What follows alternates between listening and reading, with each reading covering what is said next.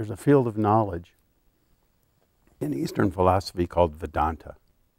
And Vedanta is considered the highest knowledge, the ultimate knowledge, the deepest knowledge of the nature of life.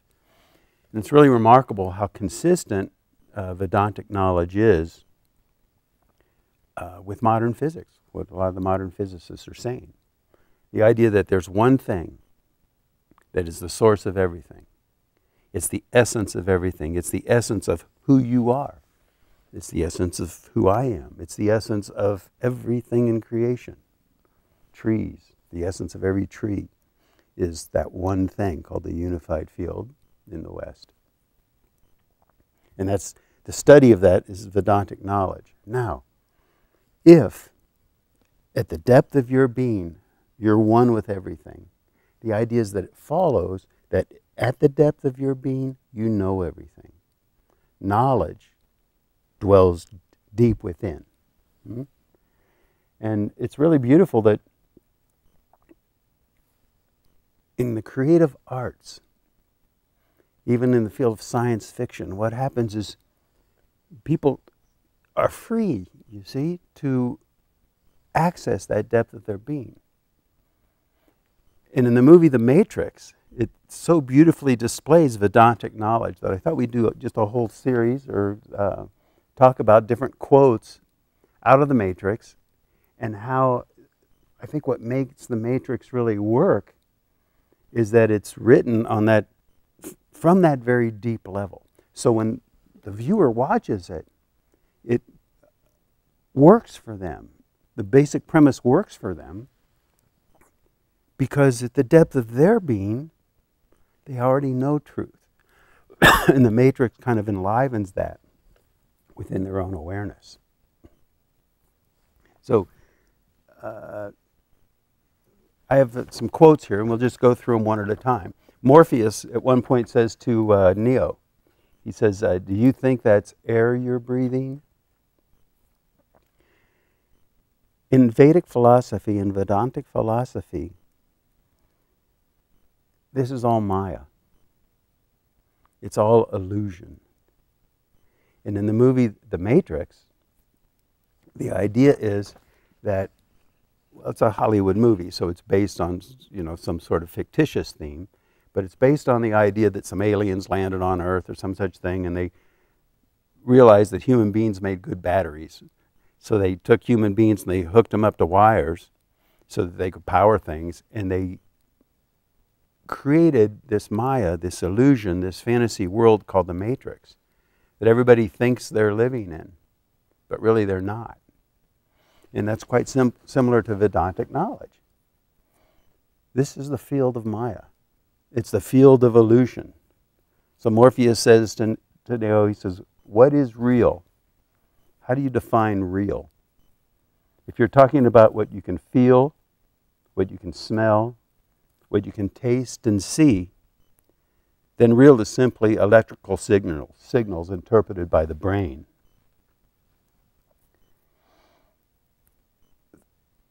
It's very interesting that even modern physicists, just like the ancient Vedantic seers, said that all of this is just the play of consciousness. It just is birthed out of the one thing that is the source of everything, that is consciousness. And if you think about it, even your own experience right now, how do you know that your senses, that your perceptions, that this world is actually anything other than the deception of the five senses? It's illusion. It turns out in Vedantic theory that it is. It's called the field of Maya, the field of illusion. So in the movie, it's really, people can relate to it because, again, you know everything at the depth of your being. At the very depth of your being, where you know everything, you know that this field, this world we live in is a matrix. It's Maya. It's illusion. Now that might sound a little frightening at first, but once we put all the pieces together, don't worry, it all does come together in a very beautiful way. Morpheus says to Neo, have you ever had a dream, Neo, so real that you were sure it was real? That if you were unable to wake, as if you were unable to wake up from that dream. You see? We get so immersed in this field of Maya that we're completely convinced that it's real. Whereas in Vedantic knowledge and also in the Matrix movie, they point out that reality transcends, is beyond the Matrix. So Morpheus says the Matrix is everywhere. It's all around us. Even now, in this very room, you can see it when you look out your window or when you turn on your television. You can feel it when you go to work, when you go to church, when you pay your taxes. I like this last line in that quote. It is the world that has been pulled over your eyes to blind you from the truth.